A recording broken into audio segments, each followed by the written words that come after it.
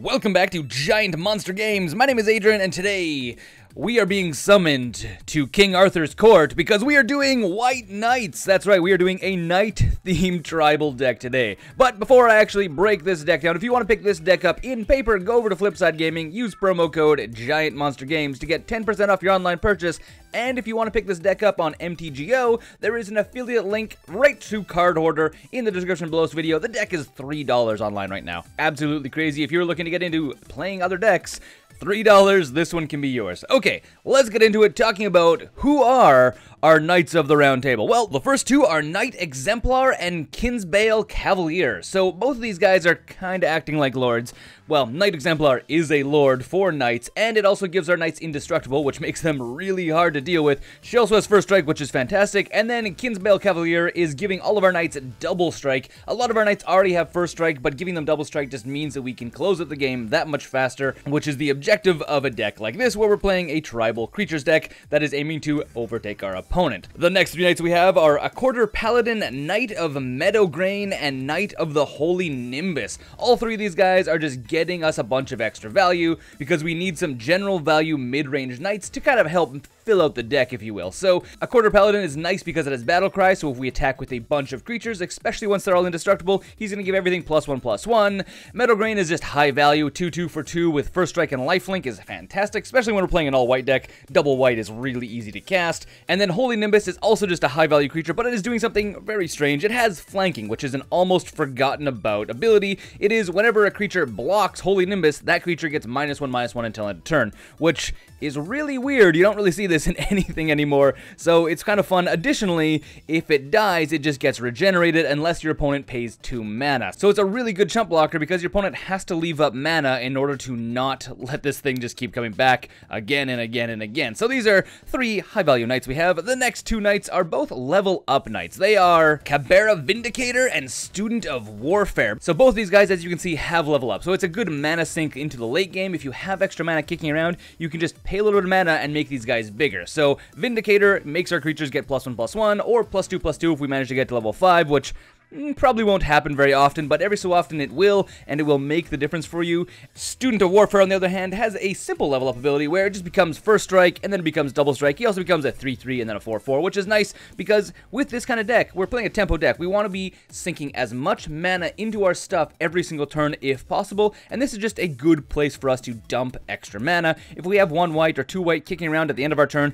bam bam, sink it into this guy, he'll eventually get bigger and bigger, and then becomes a double striker 4/4, which is fantastic. The last creature we actually have in the deck is an honorary knight because it's not actually a knight. It is Thraben Inspector because Thraben Inspector is really good. It's a 1/2 for 1 and it gets us an artifact which can draw us more cards. So it's just general all-around value. Might as well play her. We also need more 1-drops, so I played her as a 1-drop just to round out our mana curve. The next section we're talking about is called Battle Tactics. That's right, I want to get deep. I want to immerse ourselves in the knightification of the knight's deck. So Battle Tactics, what's actually in here? Well, the first things we have is Always Watching and Honor the Pure. These are to boost morale of all of our knights and give them +1/+1. Honor the Pure is obviously the cheaper of the two, as in cheaper mana-wise, not necessarily cheaper cost-wise, but cheaper mana-wise. But Always Watching also gives our stuff Vigilance, which is actually really good in this deck, because if we can swing it with all of our knights, especially once they're indestructible, and then still have blockers, I don't know how our opponent gets around that. That is really difficult if you ask me. The next card we have is Brave the Elements, so we can actually give our creatures protection from a color if we want. If we don't have the knight that gives everyone indestructible, we can give them this, and then they don't have to die from certain colored creatures. It can also prevent us from having our creatures die to burn if our opponent plays red spells, such as Anger of the Gods. And the last two cards we have in the Battle Tactics section is ways of removing our opponent's stuff. We have Oblivion Ring and Celestial Flare. Oblivion Ring obviously can target anything that is not lands, so it's going to get rid of stuff. We're going to help us deal with Tron and a bunch of other decks where we just need to kind of get rid of stuff. And then Celestial Flare is obviously if something is going to be attacking or blocking, we can make our opponents sacrifice creatures. It's, there's an upgrade for this card. There's definitely an upgrade for this card, but in a budget deck, it works quite well, and you'll find that it works well enough for the budget of the deck. Now the section that everyone's waiting for, land. Well, we have 2 Ghost Quarter and 20 planes. Nothing too special going on here. And that is the entire deck, but if you're planning on taking this out to an FNM or playing on MTGO, you're going to want a sideboard, so let's talk about the sideboard. The first thing we have is more copies of Brave the Elephants and Riders of Gavany.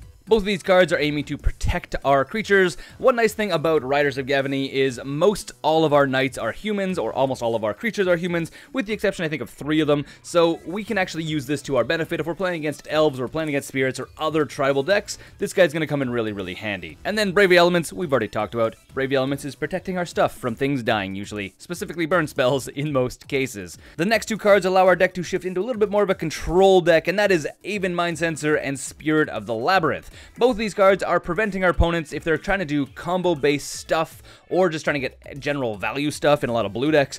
We're just going to slow them down. We're going to make it so they're not drawing extra cards each turn. We're going to make it so they're not searching their library for stuff each turn. It is going to be, it's just our way of slowing down our opponent so they don't kind of get out of control. Because we're not a fast deck. We are a mid-range tempo deck. I say mid-range and tempo like they're interchangeable. Realistically, we are a tempo deck.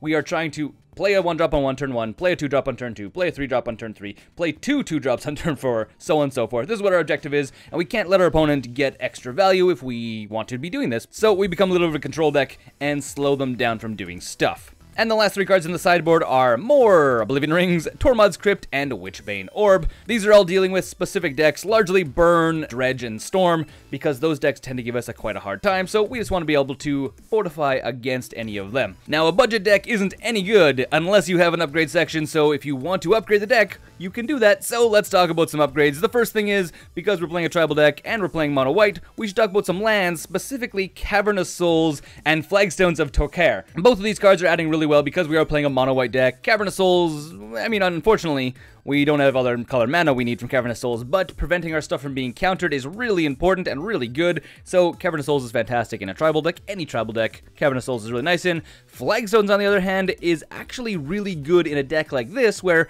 we don't actually need like 7 mana or 6 mana most of the time, so what we can do instead is play Flagstones. If we play a second Flagstones, because it's a legendary card, we get to destroy one of them and fetch up a Plains, which thins our library just a little bit. Additionally, if you're playing 4 Ghost Quarters, not just 2 if you're upgrading the deck, then you can also just crack one of your Ghost Quarters, blow up your Flagstones, and then you get to go fetch up 2 lands, so you basically thin your deck out a little bit more, which is actually the idea behind Flagstones and why it's run in a lot of decks, because it thins your deck out, giving you that, like, 3 or 5% extra value every single time you crack it, because you're less likely to draw into land and more likely to draw into cards that actually matter. The next 3 cards are just direct upgrades for you guys. That is Path to Exile, Leylines of Sanctity, and Rest in Peace. All 3 of these cards are just general upgrades. Obviously, Leyline of Sanctity and Rest in Peace are upgrades for the sideboard section, but Path to Exile is definitely an upgrade for your direct removal spells, because you really want to be doing that in this deck. You want to have better removal. Path to Exile is premium removal. If you can afford it, I would say get it. And just to be clear, Leylines of Sanctity replaces Witchbane Orb, and Rest in Peace replaces Tormod's Crypt. They are just better versions of those 2 cards generally all around, so again, if you have the money, if you're playing this thing more competitively, go ahead and upgrade to those. Those are fantastic cards. And if you buy these cards, just something to keep in note, you buy those cards, they're good in almost any single white deck. They're played all the time, so having them, once you have them, you have them. You can use them in any white deck you're playing from now on out. Carrying on, though, we have Hero of a Bladehold and Metallurgic Mimic. You could probably guess that Metallurgic Mimic would be in the upgrade section because, again, if you're playing a tribal deck, Metallurgic Mimic is just extra value. Come on, it puts a 1/1 counter on any single creature you play of the chosen type. We're playing Knights. Every single Knight's going to come in with a +1/+1 counter. Fantastic, why not do that? And then Hero of Bladehold just creates soldiers whenever it attacks. Plus it also has Battle Cry, so when it attacks, all other attacking creatures get +1/+0. So as you can see, it's going to run in and do a ton of damage. So again, both these cards are really good upgrades if you have the money.